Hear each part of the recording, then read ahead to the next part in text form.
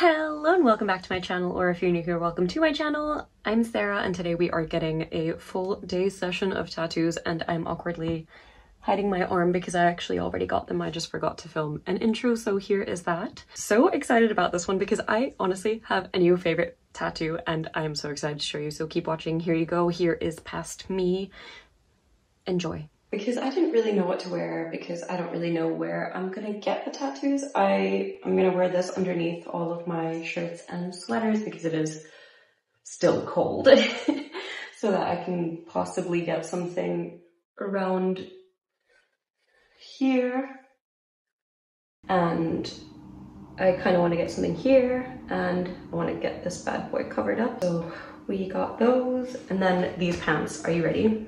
Oh yeah, also just ignore these sweat patches. I was washing something in the sink and then I splashed it on myself, so I was like, hee, oopsie. And I have wetness here because I had deodorant stains and I just quickly washed it. Anyway, look at these pants, right? And then if I'm like, oh, I want to get a tattoo like here, bam, I can pull them up like that. So this will be, it looks weird, but I couldn't find my shorts and I'm running out of time, so we got these. I'm excited. And also just to cover my, well, that looks kind of bad. I hope that dries. Just to cover my schnips, I'm gonna have my usual cakes. Use code SARAH for 10% off. I love these, they're so good. Honestly, like no bra needed, just that. And then you just wash them, which is what I was washing when that happened. Anyway, let's eat, let's get ready, and then we can go.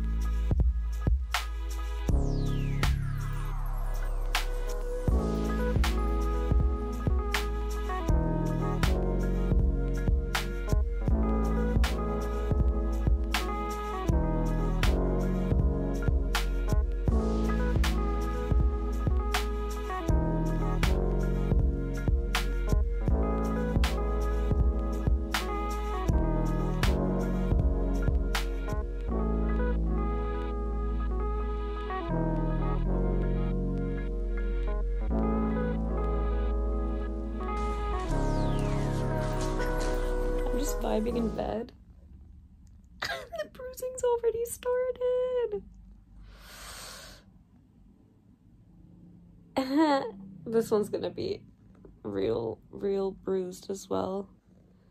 Sorry, I kind of just finished my tattoos, went home, had my noodles, and just became nonverbal for that moment. I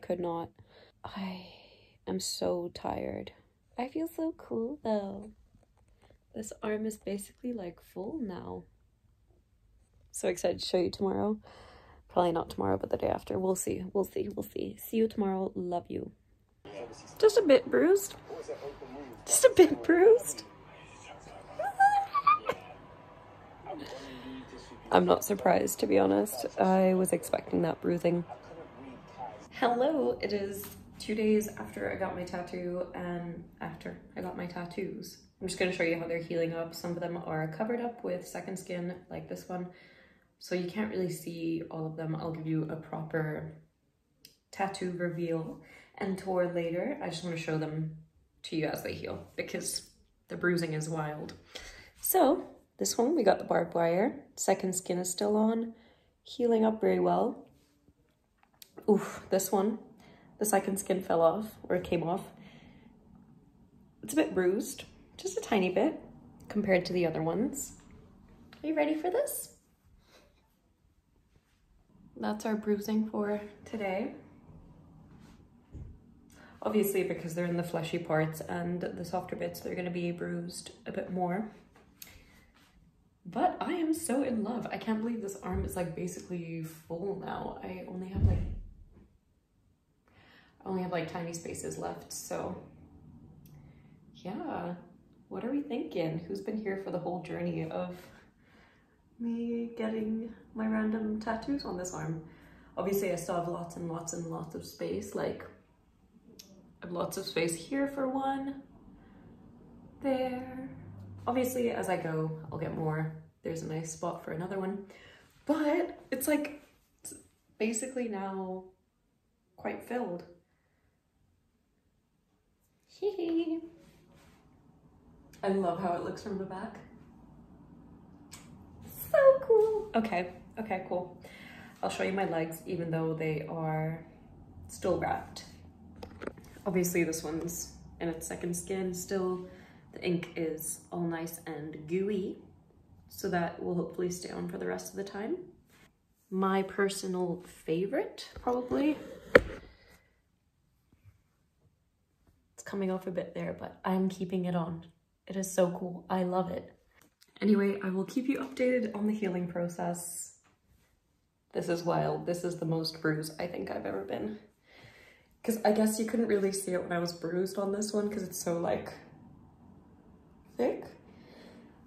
But this, girl, it's wild. 5 days later, so crispy, so crunchy.